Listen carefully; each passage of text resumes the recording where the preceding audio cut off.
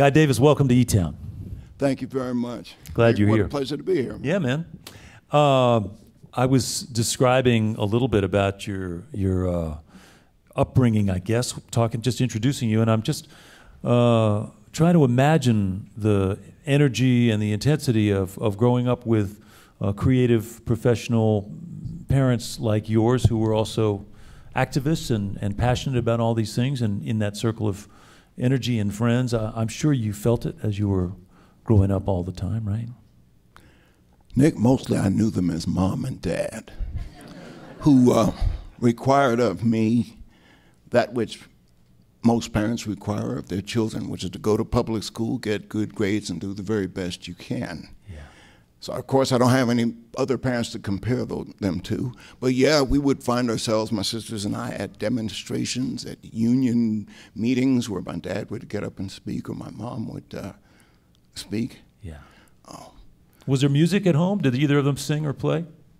There was music in that, you know, we listened to the radio, to some light jazz, and Mom would put on the phonograph, sort of like a CD player for old dinosaurs, you know.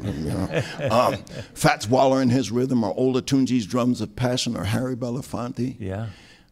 We were all required, my sisters and I, to take piano lessons. I was the first one to quit. And here I'm the only one making a living doing music. Right. But yes, indeed, there was music at home. Not blues, though. Right. And what about Pete Seeger? When did he come in? How old were you when he came into your world as a person who was part of your family circle? I got to answer that sort of in stages. I was introduced to his music before I got to meet or see him. I used to go to a summer camp run by his brother John, those little red diaper baby camps, you know.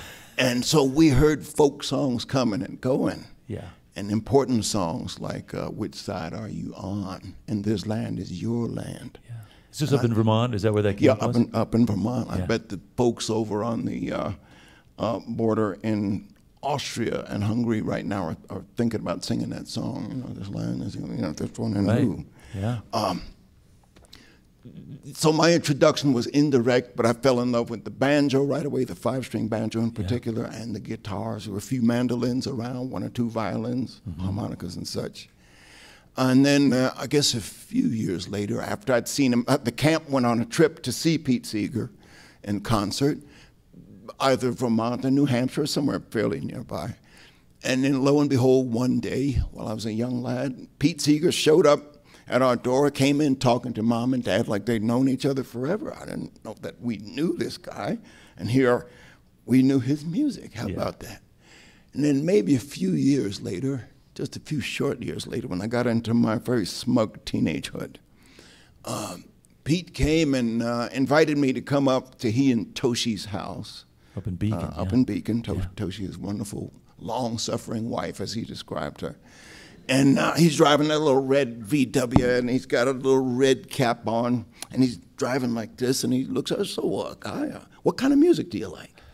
So I looked at him like this, James Brown, as if to say, you ever heard of him, old dude? You know, teenagehood had just flooded me. And I was due for a whooping, I think. That's pretty funny. You know, he was the first guy I ever saw play live music, I think when I was about 6 or 7. He lived, because I grew up near Beacon, and I saw him out on this farm, Saunders Farm, trying to spread the word in various ways. But, yeah, he was an interesting guy to mix music and message in the way he did that, you know. Okay, then you and I've got a lot in common, because I think we know what it is to be sitting down there in the front row and your eyes get big as saucers and somebody comes out with, say, a chunk of wood with some strings on it, which is just a thing, but he turned it into magic. Yeah. My God, and people were singing together, and we sounded good. Everybody sang, yeah. Yeah. It was good. Now, it's funny because you grew up in New York or in Westchester outside of New York City, mostly, right? Yes. And but your dad was from Georgia, as I understand it. Yeah. And so that language must have been in some way, the way he spoke must have in some way been an invitation to connect with the blues and other styles of music along the way. I'm only imagining, but is that sort of how it went? Not exactly. It was the way his mother spoke. Oh, yeah? My Your grandma. Oh, That okay. got me into thinking about the countryside and railroad tracks and mountains and rivers and fields and cotton and black hands working through it. Did she stay with you in the summertime? Oh or yeah, something she like stayed with us quite a bit. Yeah. She was one of those go-to people in the community. She, I guess, would have been a blues woman had it not been for church. She and my granddad became a deacon and deaconess in the church, and they were helpers of people. Yeah. My granddad, my father was quite an educated man, even though he dropped out of college.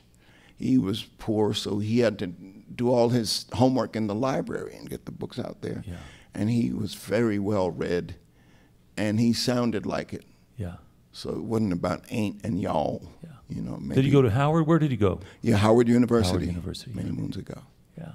And so he spoke with erudition and Not articulation. stuffed. Not a stuffed tomato. Yeah. He spoke very humanly, so Yeah. you could understand him. Yeah. But he had a good vocabulary. Yeah. So he expected that of you.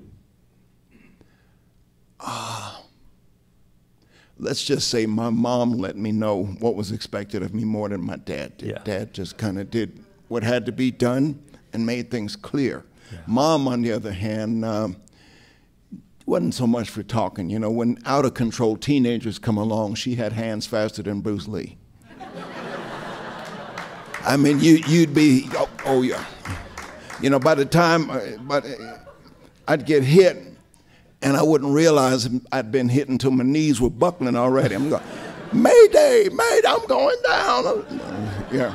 So they were not overstuffed parents. They were Yeah. not overly important in themselves or with us as a family. We had a sense of humor. Yeah. We used to come around the supper table and talk about our days, so-and-so at school, so-and-so at the office, so-and-so at this, that, the other. Yeah. So, yeah. Well, it's wild because, I'll just mention this to all our listeners. If you don't know these names, you could check them out. But Ruby Dee and Ossie Davis, those are some powerful people who had a real impact on this country in ways that are still ongoing and around struggles that are still ongoing. And I'm glad that your family life was as normal as it sounds, that James Brown was part of your teenage world, that the Beatles did what they did to you, what they did to everybody else probably. Yeah, oh, yeah. Yeah. And so now do you have kids of your own? I have one son. He is 25 years old, and he lives with me. Me and his mom are apart. And this is needed father and son time. Yeah. He's a student of film. He's a student of music. He's playing the harmonica, teaching himself the bass. And just like my dad offered to get me guitar lessons, acting, all this sort of, and I told him, no, Dad, I want to do it on my own. Well, I got, son, I'll show you how to blues on the harmonica. Let me show you. Dad, I'll do it on my own. So the cat's in the cradle here. You know? Yeah. Did he try to tell you about modern music, that your music is all old and done, and he knows better, just as you did to your parents? Okay, I sort of see where we're going there. I came up with a song a number of years ago called Uncle Tom is Dead, where rap music gets compared to old countrified blues. And I sort of put those words in his mouth of being a smart alecky teen. Now, where would I get such an idea?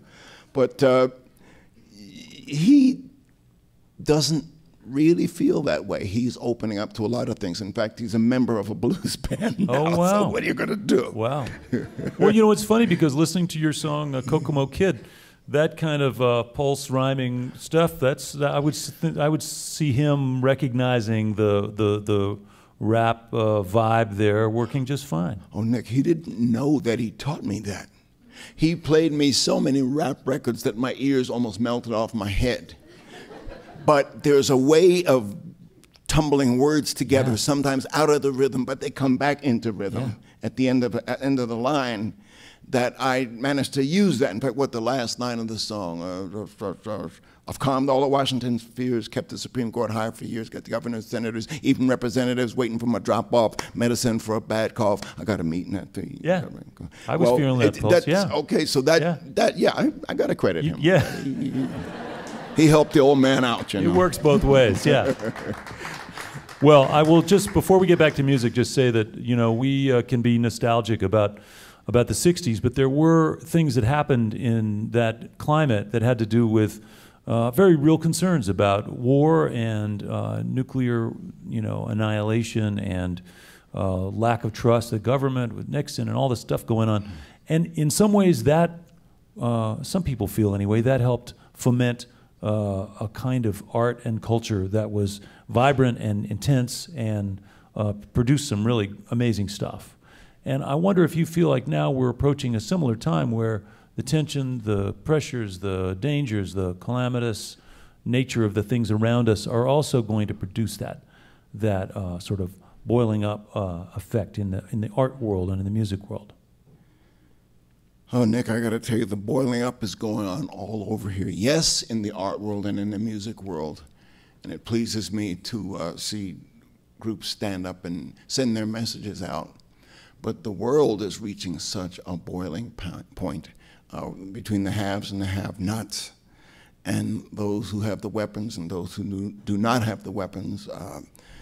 The Black Lives Matter shouldn't be versus all lives matter. It should be together.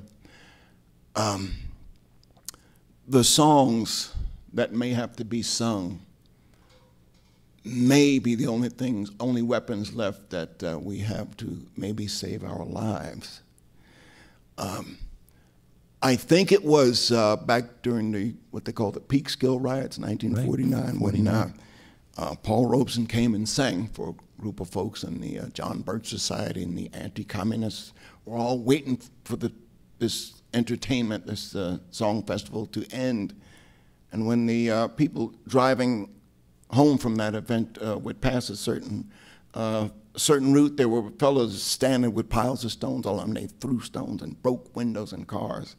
And I'm not sure if this is a story I heard or if this is what happened, but I understand that came a point at which some of the people in those cars could only get out of those cars, stand together, holding hands and singing. And that was all they could do. I mean, that was all they could do. So I don't think any of us are here to change the world by blowing it up or shooting it or destroying it or stabbing it. But maybe there are going to have to be times when we got to get right in front of a line of those who would threaten our desire and ability to love one another and sing, just to sing for our lives. Mm-hmm. I've seen it happen. You've seen it happen.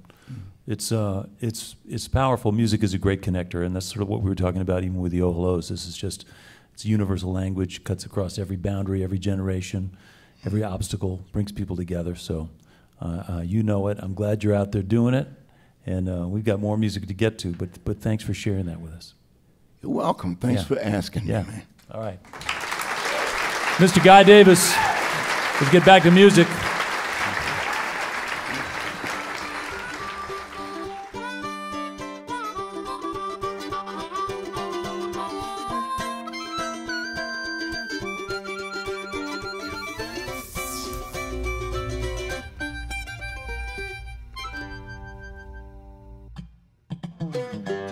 Hi, this is Nick Forster from eTown. If you want to stay up to date with all the performances, interviews, and behind-the-scenes footage, click the subscribe button. Thanks.